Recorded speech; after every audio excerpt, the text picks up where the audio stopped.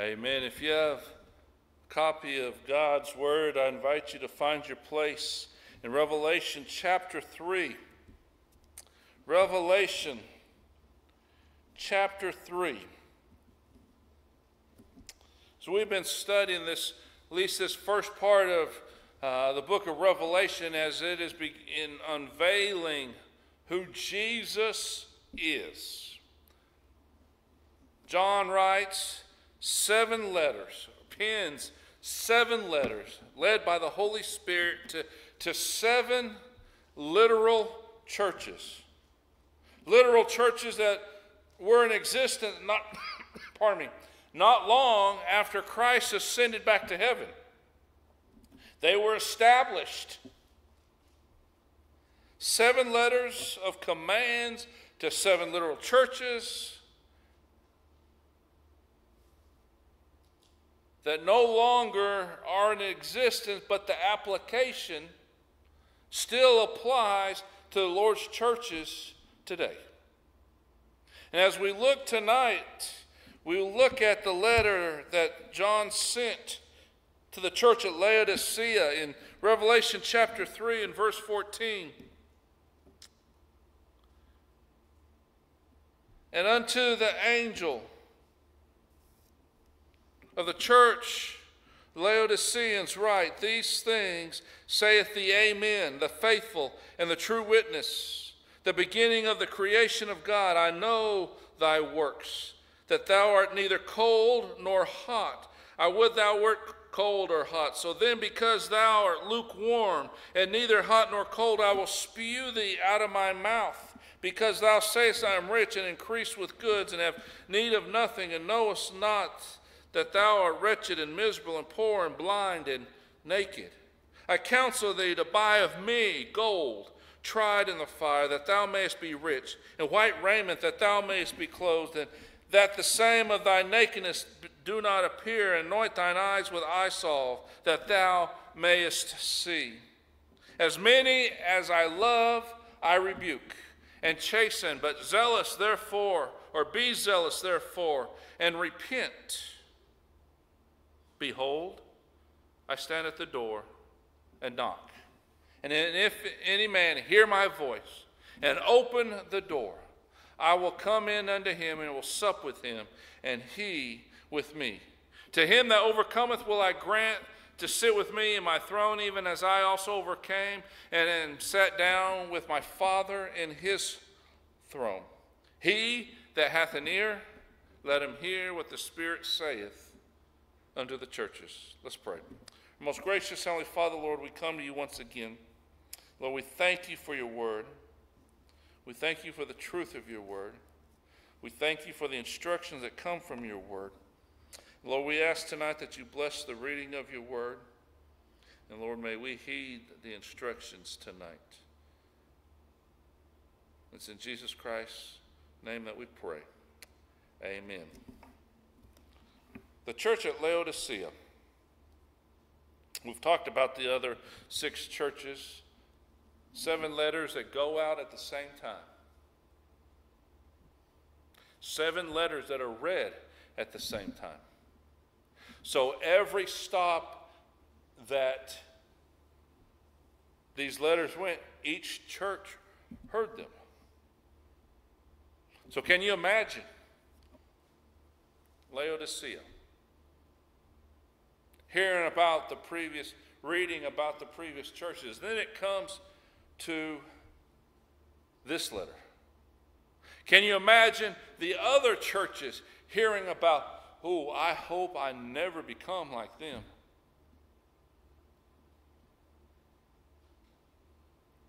But here was a church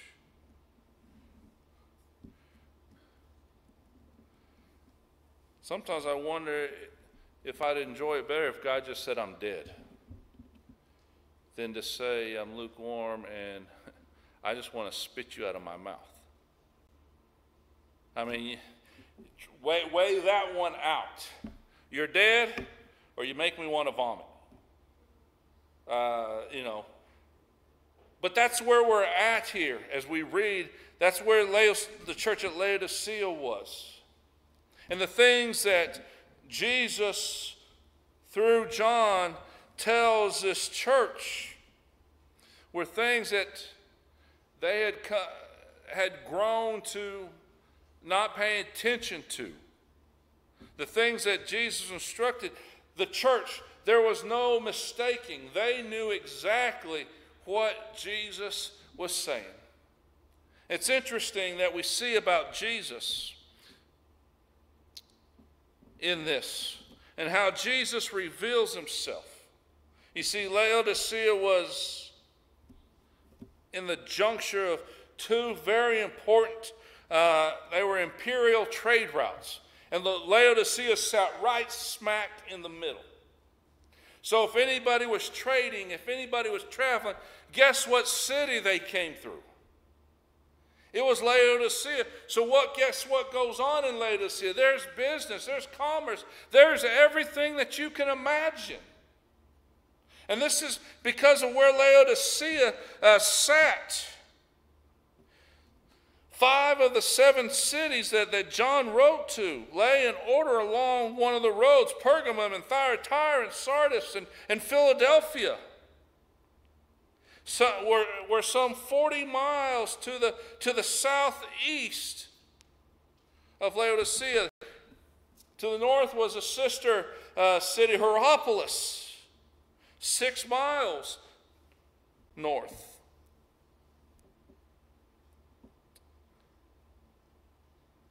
Then 10 miles the other way was Colossae. And here was Laodicea that sat on this major trade route. If you're a business center, what do you need to do business? You need banking, don't you? Laodicea was a banking center. Place of commerce, the pastures around, the cotton that was grown. There was a special black cotton that was produced. What do you have to have cotton for to make? Not only was it a banking center, it was a clothing center, it was a manufacturing center. The textiles. Not only that, not only was it a banking center and a textile center, but there was the medical side. Laodicea was known for an eye salve that would help medicate, and people would come from all over for these things. Here's a city that, boy, you're sitting pretty good, aren't you? Everybody's coming, everybody's buying things, everybody. Not only, I mean, if they're coming, they're staying. They were so self-reliant that when the city was destroyed because of earthquake,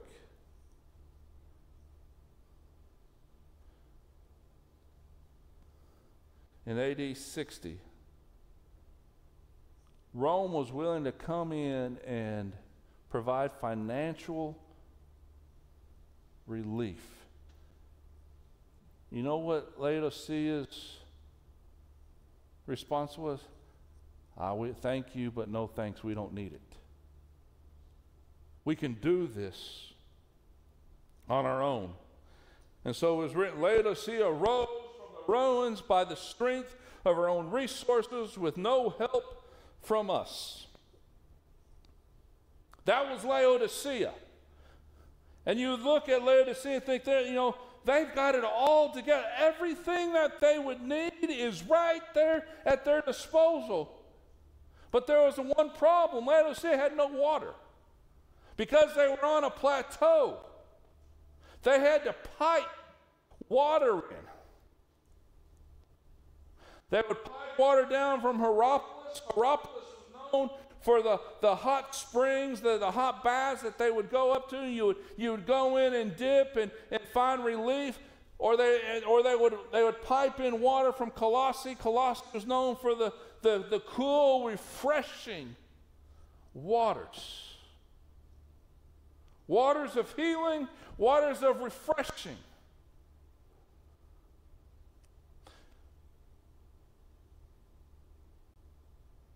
But by the time water got to Laodicea, it was neither hot, it was neither cold,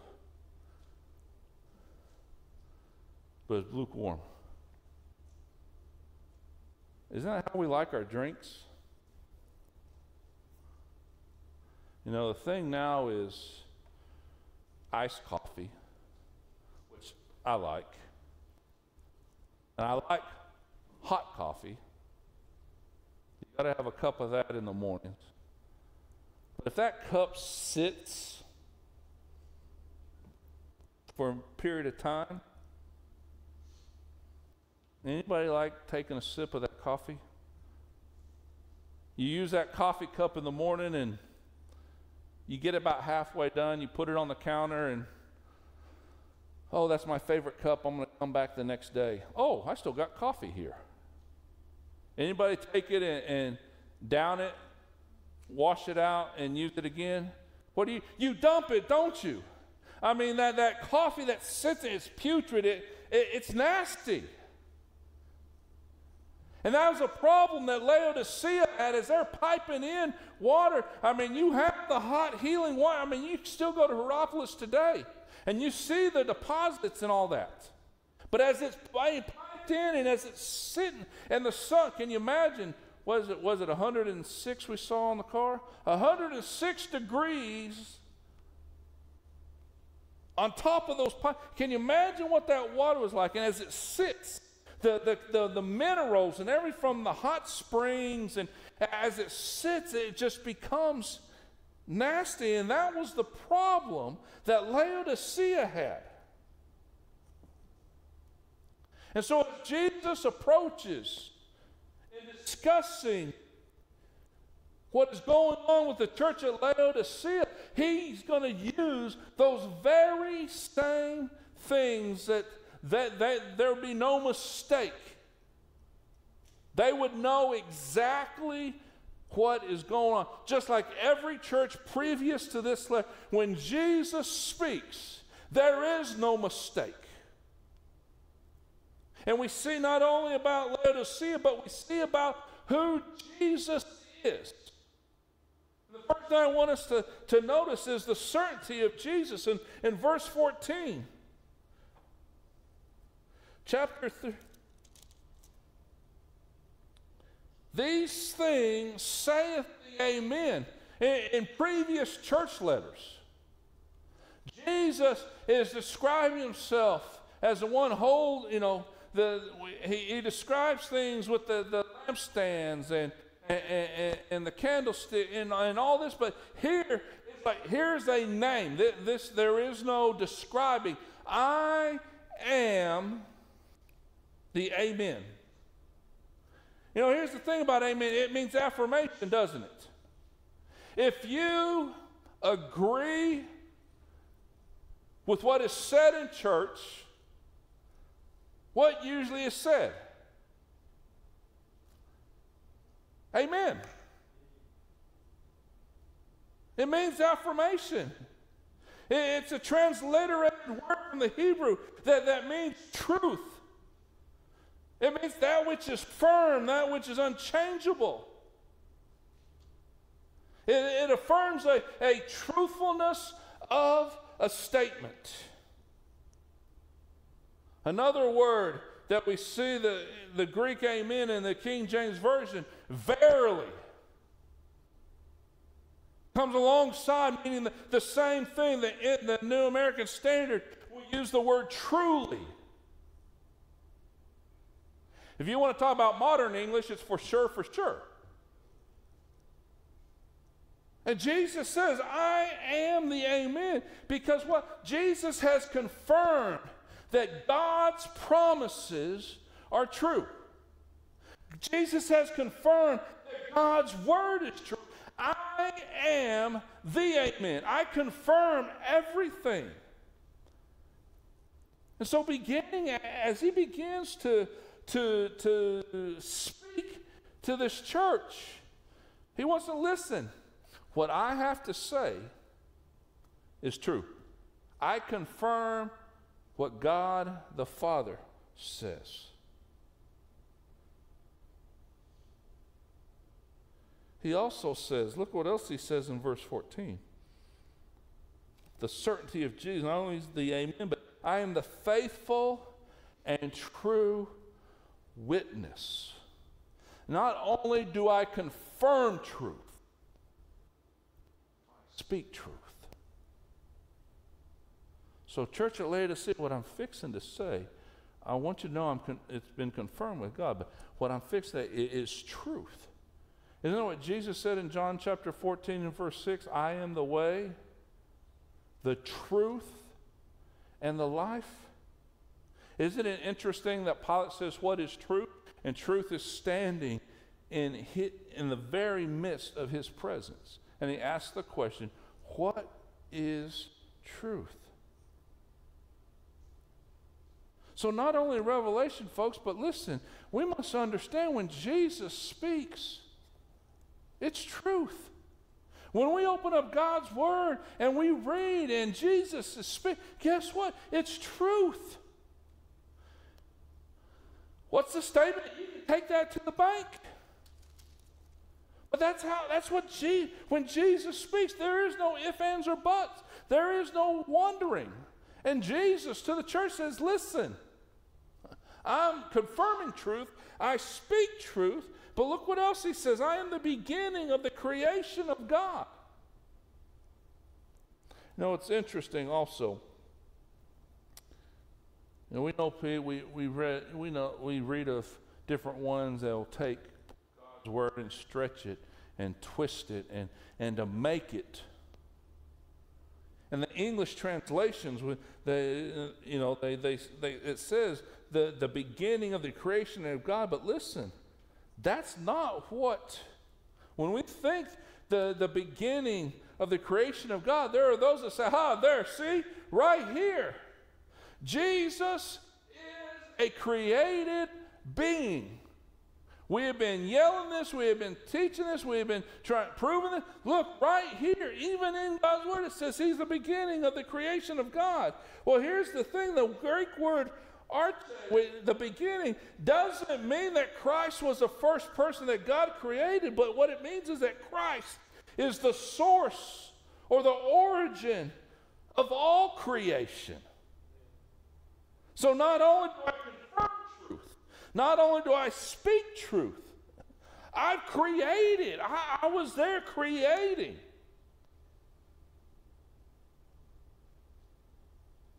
In Revelation chapter 22 and verse 13, I am the Alpha and the Omega, the beginning and the end, the first and the last. If we were to flip over to John chapter 1 and verse 3, all things were what? Made by him, and without him was not anything made that was made. That's Jesus. Could it be that as Jesus is, as John, Jesus speaking, John is writing, that the church of Laodicea was suffering from some of the same things as their sister church down the road in Colossae? You see, Colossae in Paul's time was having a problem with Gnosticism and the secret knowledge. And Paul addressed this in the book of Colossians, in Colossians chapter 1 and verse 15. Who is the image of the invisible God, the firstborn of every creature? For by him were all things created that are in heaven and that are in earth, visible and invisible, whether they be thrones or dominions or principalities or powers, all things. Paul's writing this to the church at Colossae. All things were created by him and for him, and he is before all things, and by him all things exist. When Paul writes about him being the firstborn, not that he was the firstborn, but it has to deal with him being the supreme, the preeminent one, the one who is to receive the highest honor. And that's how Jesus opens this letter to Laodicea. I want to remind you, really, the certainty of who I am. I'm not just some old Joe Schmo speaking. I am the preeminent one. I am the truth. I speak the truth. I confirm the truth. I am the truth. I was in the beginning creating it. You know, sometimes we just need to be reminded and get a new view of who Jesus is. We get going and doing the same things over and over. How easy is it to get into a rut? You don't have to answer, but how many times have you been in a spiritual rut before in your life? And what does it take to get out of that spiritual rut? It's not that Jesus has changed his appearance. We've just forgotten who Jesus is. But he is the truth. And as he lays this out to the church at Laodicea, in verses 15 and 17, look what he says. I have an issue with you.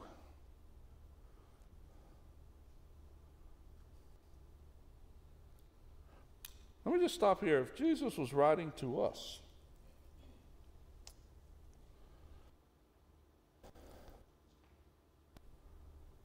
let's just, if you want to call it make-believe, role play, just say we were on the end of this list of letters. And every other one's being read before this one. And you hear, you're doing good, but I have this against you. You've lost your first love. Whew. Man, I don't want to be like them. And, oh, you're dead. Ooh, I don't want to be like them. Hey, I'm giving you, say, if you would do this and repent and, okay. Can you imagine just being a member at Laodicea and what might be going through your mind as this is being, and then it comes to this letter. And at the same time, you think, hey, I'm a pretty good church member. I have a good business. I tithe. I do this. I do that. We are in a vibrant city. A city that is alive. And Jesus says, I know your works. You get almost the edge of your seat. He knows our works. Woohoo! This is going to get good. He knows what we've been doing. And then the boom comes down. You're neither hot nor cold. I would rather you be hot or cold.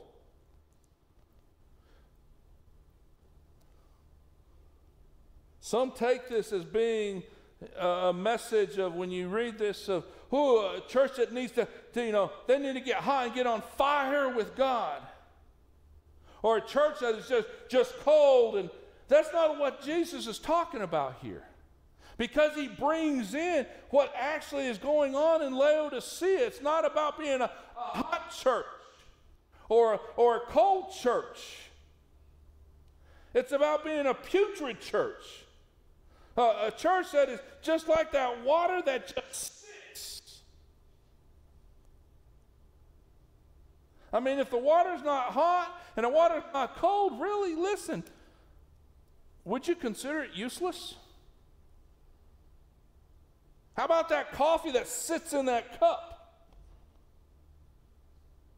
The only thing it's worth doing is making that ring around the inside of the cup.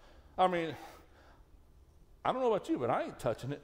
As much as I like drinking coffee,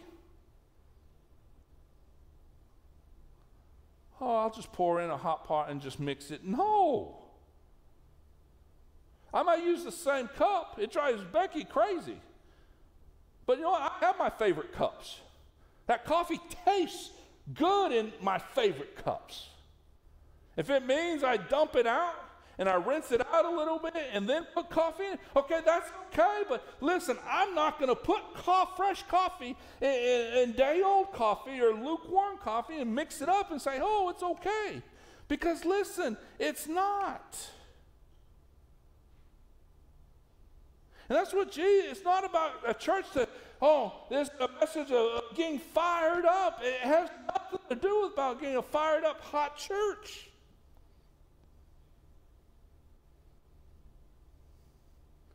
He said, I'd rather you be spiritually alive, or I'd rather you be cold, that totally reject that there is no spiritual response.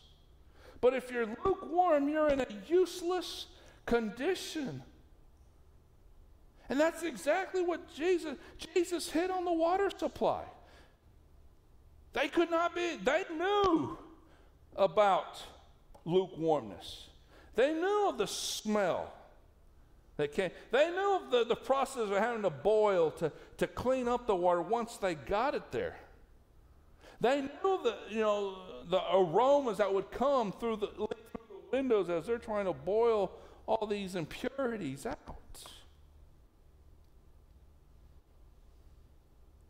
John Stott, in his book, What Jesus Thinks of the Church, said perhaps none of the 7 letters is more appropriate to the 20th century church than this.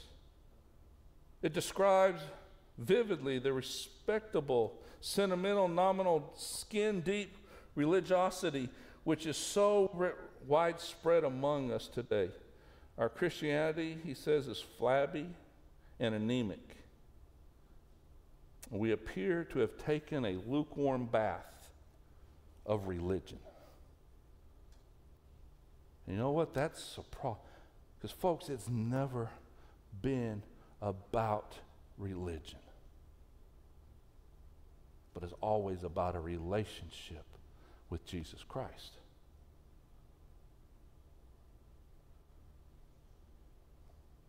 He says, so because you're lukewarm, neither hot or cold nor hot. I do. That word we get the word vomit from.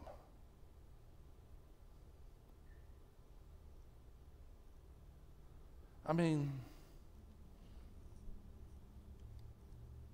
vomit. That's what Jesus says. Is there anything pretty about vomit? I felt sorry for a couple last went to eat dinner. We're coming through the door. Out comes a gentleman holding his daughter.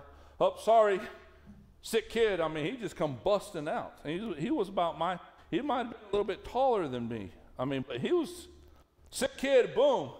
And right there in front of the cashier where you check in, that poor little girl had gotten sick. And out it came. And it was funny because it was some younger kids. They had no idea what to do. They're kind of looking like this, and they asking Mom, do you still want to eat and order? It's like, they're like, no. Can I at least get a bag to take out? And because she was outside doing the job all over again. And we're sitting there like, you feel sorry about the fine, but that is just nasty. Your kids do it, and it's in that bedroom, and you go to the door, okay, I'm going to suck it up. We've been there, and I'm not going to breathe. You go in, work a little bit. Huh? Because it's nasty. There's nothing pretty about it. And Jesus says, that's your condition. Makes me want to just puke it out. That's probably not a good church word, but it just makes me want to puke. And he says this, look in verse 17. Because thou sayest, I am rich and increased with goods and have need of nothing. Notice that thou art wretched and miserable and poor and blind and naked. Here was a church that was acting just like the city, taking in everything about the city. You think you're rich, huh? Banking. But you're poor. You think you're clothed, huh? The manufacturing. But you're naked. You think you can see. Medical. Eye salve. But guess what? You're blind. That's what Jesus said. This is what's going on. You're just like, you're self-relying.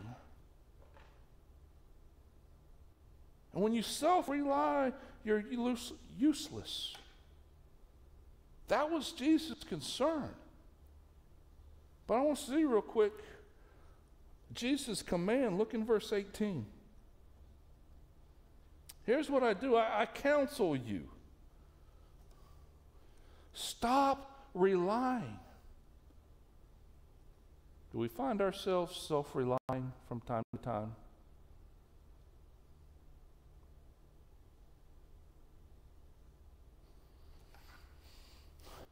And let's be honest, we don't mean it, but we do it. Listen, when we're not seeking God's power for ministry and for kingdom work, then whose power are we trying to go on? If we're not seeking the Spirit of the power of the Holy Spirit as we're witnessing, when we're witnessing, whose power are we witnessing on? Whose words are we using? It's ours. It's a self-reliance. And many times we get to a point we don't even realize that. And here's what Jesus says: stop relying on this stuff. But here's what I do. I want you to buy of me. Here was the commerce part of Laodicea. Come buy of me. I counsel you to buy of me gold that is tried in fire. What happens when you take gold or any kind of precious metal and you put it to the fire? What happens? Same thing as you boil water. It takes out the impurities. You come to me and you buy of me. I'm giving you the good stuff. Really? That's what Jesus is. I'm giving you the best stuff, that thou mayest be rich. You want to be rich? Come buy from me. You want to be clothed, he says, in white raiment, that you might be clothed. That white showing purity, that the shame of thy nakedness does not appear. And anoint thine eyes with eye salve. Listen, you come buy of me the ointment. I can make you see. And as many as I love, I rebuke and chasten. Be zealous, therefore, and repent.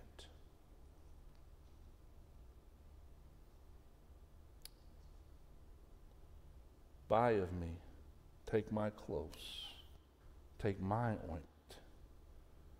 Here's the thing about a church, folks.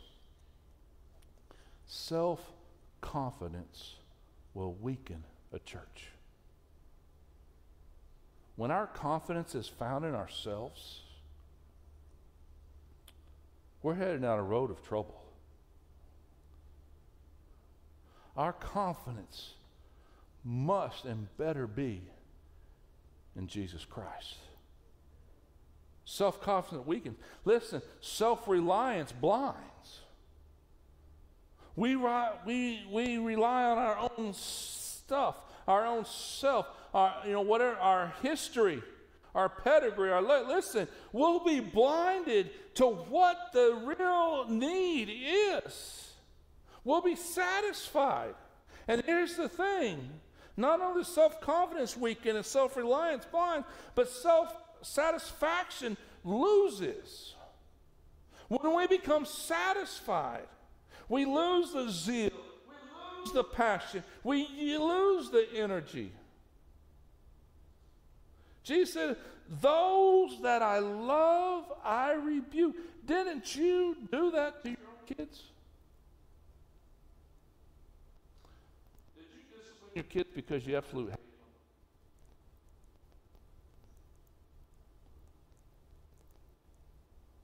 Why do you discipline your kids? Because you love them. As a kid, you hate to hear that this hurts me more than you. I don't know how many times I heard that. But you discipline, you rebuke. Why? Because you love your kids. We're just waiting for the day when, as Maven grows up,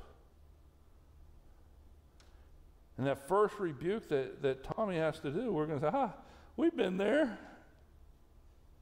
He's going to come into church one day and like, oh man, Maven, I got to just release and tell someone what he's been doing, and had to rebuke him, and we're like, yeah.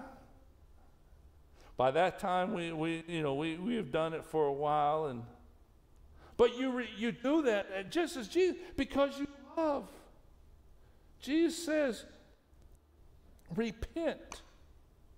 I rebuke, I chasten. Be zealous. We get away from, if we are to get to being zealous, then we must get away from being self-satisfied and find our satisfaction in who Jesus is, and allow the Spirit to pour into us the zeal and the passion and the energy. Be zealous and repent. But look what Jesus says as we end this. He says, I stand at the door and knock. You know what's interesting?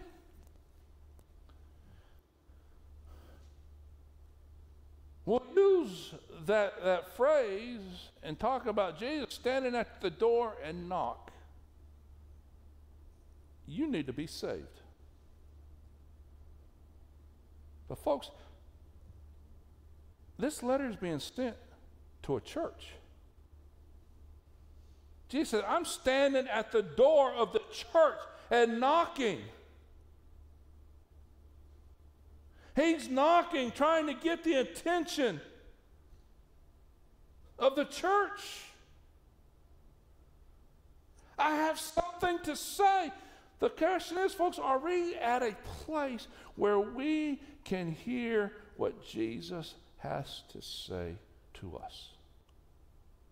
Are you at a place?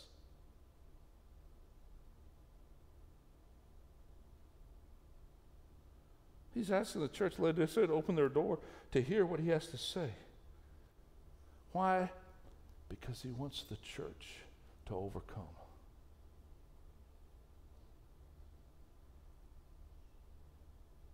Folks, realize Jesus, if you want to, part of the term, he has skin in the game. Better yet than skin, he has blood in the game, doesn't he? What did Jesus shed for what? His church. His own blood. He says, I'm knocking. If you open, I want to come in. I want to speak. I want to pour into you. I want to sup with you. I want to fellowship with you.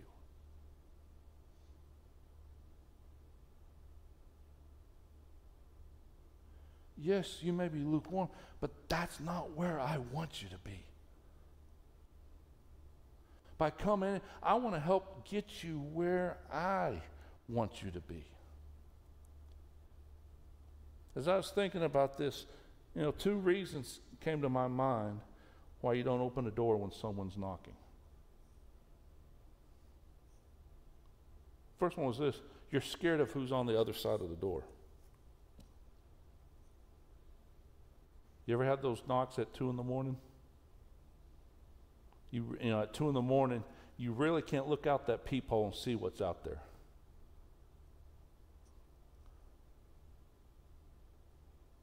Or, remember as a kid, those first few times you get to stay home,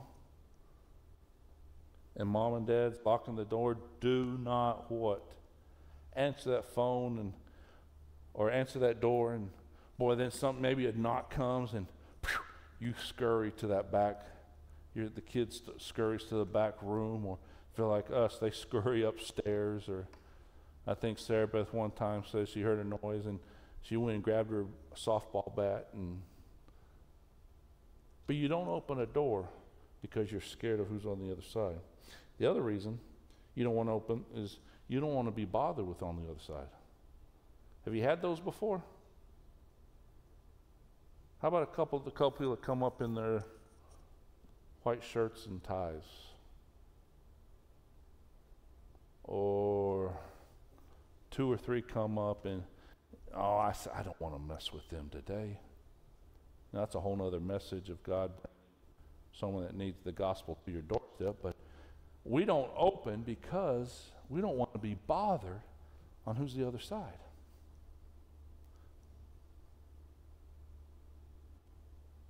Is that the same with Jesus? Jesus says, I'm knocking. And if you would open, I want to come in. I want to sup with you. I want to sit at your table. But here's the thing, folks. We got to be willing to open. I heard it said a church is like an airplane. A jet engine does not have brakes. It's either thrusting forward or in reverse. And when the jet stops going forward, guess what happens? An airline pilot describes landing a large jetliner under the best of circumstances as a well-controlled crash. That really makes you feel good to get on a plane the next time you have to, but it's a well-controlled crash. The same is true with a local church fellowship. When a church stops moving forward, when a church loses its vision, when a church stops being passionate about Jesus and his plan for the community,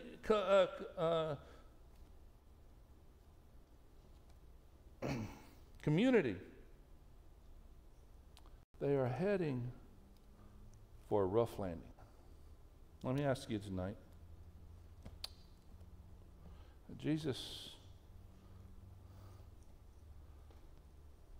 we said that he's speaking to the church at Laodicea. There's application for us.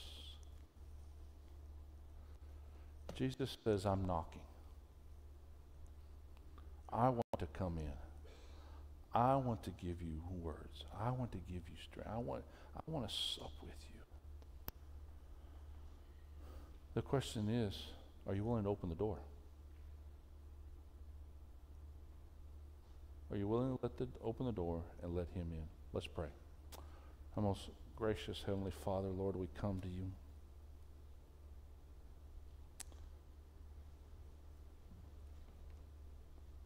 And Lord, many times we do try to rely on our own strength. And Lord, I ask you forgive us for that. Lord, we look to you for all power and all enabling. Many times we rely on our own self, and Lord, nothing happens. Actually, it makes things worse. And we're sorry for that. Lord, help us to always look to the Holy Spirit, look to you for the strength, the direction, the instructions, everything that we need, our fulfillment, may it be found in you. Lord, as you knock, give us strength to open the door.